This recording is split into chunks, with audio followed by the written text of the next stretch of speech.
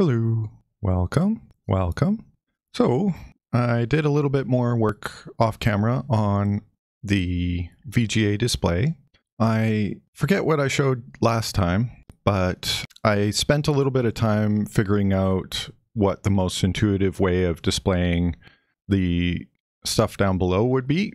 So I added in the ALU op here, which is just shown as a symbol to indicate which one it's going to do. So there's add, there's subtract, there's compare, which is two angle brackets, and then move is just an arrow. And then I use that information to also figure out what parts to not display for the instruction at hand.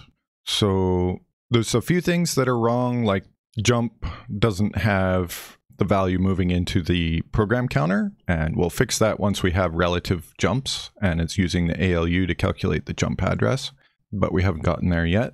But otherwise it looks pretty good. You can figure out what it's doing based on the information on the screen, which is exactly what I wanted it to do. I also changed the Fibonacci program a little bit so that it figures out all of the Fibonacci numbers up to what fits in a signed 16-bit number. But anyway, I'm totally sidetracked already. This episode is about overflow flag, which turned out to actually be easier than I thought. I guess I figured it was hard because I didn't understand it. So in doing a little bit of research between episodes, I figured it out.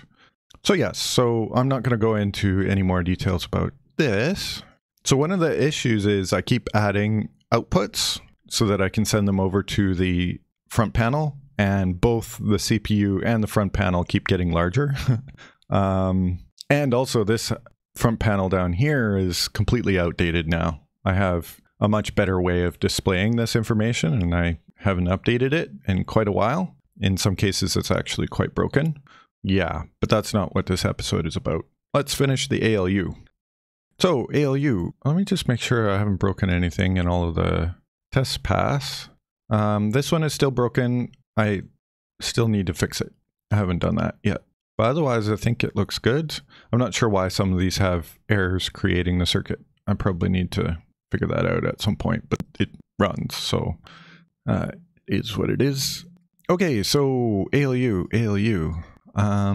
Last time we had this, and we stopped before we converted this, because what we need is the negative flag as well as the overflow flag. So overflow is when you have an addition of two positive numbers and you get a negative number, or vice versa. You have two negative numbers that you're adding together and you get a positive number. So then that indicates that you got an overflow condition where you've overflowed into the sign bit, which is bad. So you essentially are destroying the information in the sign bit, which is the topmost bit. So what do we do about that? Well, we can actually easily detect those two cases just with an AND gate with three inputs. So we have the case where there's two positive numbers. So how do we detect positive numbers? Well, it's just the topmost bit, right? So if we've got a 16-bit number, if we take the very topmost bit, then that will be our sign. So we need to take that for both of these inputs, and we take it after this negation here. So we take the direct inputs into the adder here. And we also take the direct output of the adder. So let's put it here, and let's give it a name. L is negative. A little bit of space here. Okay, and then we need R prime is negative. And then we have the sum is negative. And I'm going to move this right here, I guess. There is fine. Okay.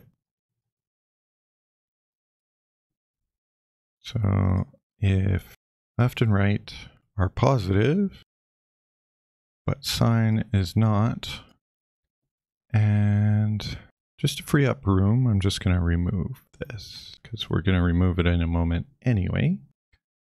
So if that's the case, or really it's just the opposite of this one, they're both negative and we get a positive, then that makes our overflow. So then, well, this is actually the negative flag, so we could just name this n.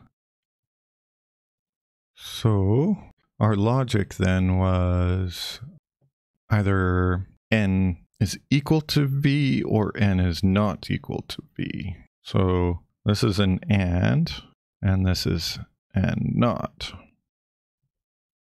And I don't know which one is which, but we'll just figure that out by running our tests and seeing which one fails. We're going to need a NOT gate and an AND gate, N and V. And there's our overflow. I'm just going to put it right there. I think that's it. Let's say we have -2 and we have 1 and we want to know if it's less than. -2 is less than 1. But keep in mind this is negated, so this should be greater or equal. And we also have to do the comparison here. So compare is 4. Okay. So we did not overflow and we're not skipping. So it's correct. Yeah, and now we are skipping. Okay. So that seems to work. So then if we have an overflow, which I think we could do something like that. Well, it's probably better to not make it. Let's try a like that. Okay. We're subtracting. So then there shouldn't be an overflow. But if we make this negative, then it should overflow. Yes, it does. And this should still be less than. Is this? I think that's correct. Well, let's run our tests. No, I got it backwards. So the nice thing about tests, you could just guess and check. No, it's not that one. It's these two.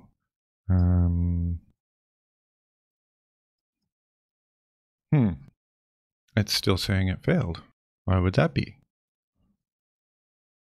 Did I swap the wrong ones? I don't think so.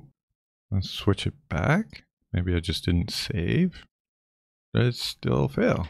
Interesting. What could be going on there?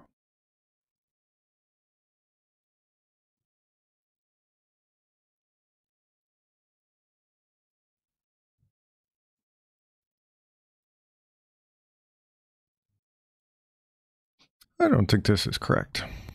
Because as I'm changing R, it doesn't change the value that is coming through here. This might need to be an XOR, come to think of it. Let's have a think about this.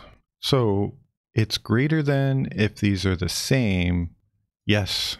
So to check if they're the same, that's not an AND, that's an XOR. That's what the problem is.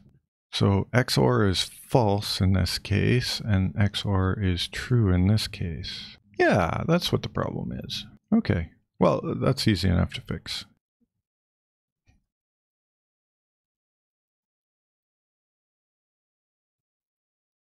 Oh no, 4 is here. So here it's greater than. Here it's less or equal. I think that's correct. Okay, it's saying they failed, so hopefully this time I can just swap these around. That's passing. Sweet. Okay. So yeah, it was a little bit tricky, but not too bad. So the other thing that we need is a logic unit, actually.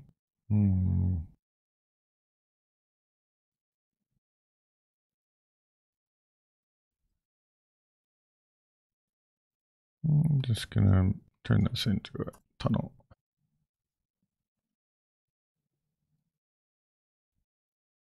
This XOR is going to be one of the logic gates. I'm going to put tunnel in there. And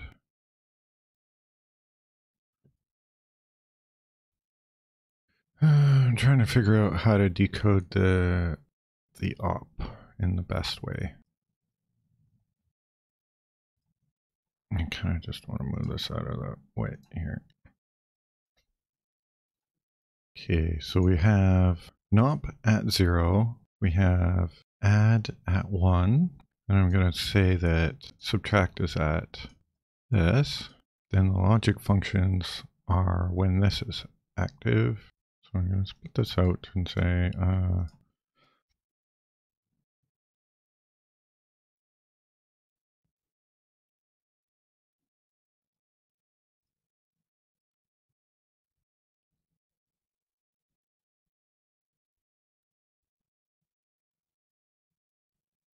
so NOP is at 0, add is at 1. I'm putting subtract at 2, which is just the same as this.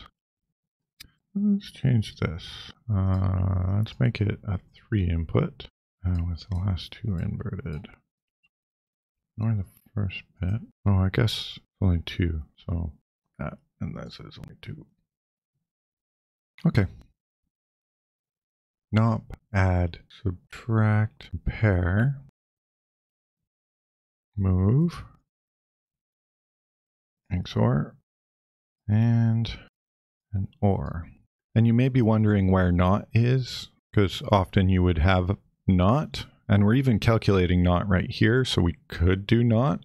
But actually, if you XOR a number with -1, you get NOT. And so I don't really need to spend an instruction on NOT if I can just easily XOR with -1, and I can in a single instruction. So there's no efficiency gains to having a NOT instruction. So I'm not going to have one.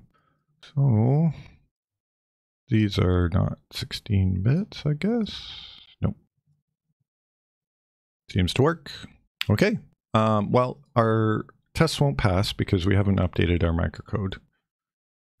Yep. Nope. They all fail. All right. Let's update our microcode. Microcode. Here we go. So NOP add, and I've moved subtract here and compare here. And actually, it might be better to move these around. So XOR and OR, I believe. Yeah, I'm just trying to maintain a pattern in here. Compare has the left going out, as does no ALU. And then move has the right going out, which is similar to this, but different line. So then it just leaves open some optimization possibilities in the future. But yeah, I mean, we're not doing that yet. I wonder if we should keep these in the same order. Then we have one left over for something, not sure what.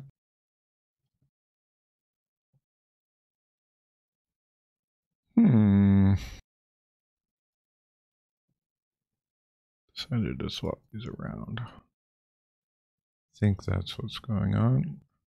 Yeah. Tests are passing. These are not, but I will fix those off camera. I've been meaning to fix this one for a while.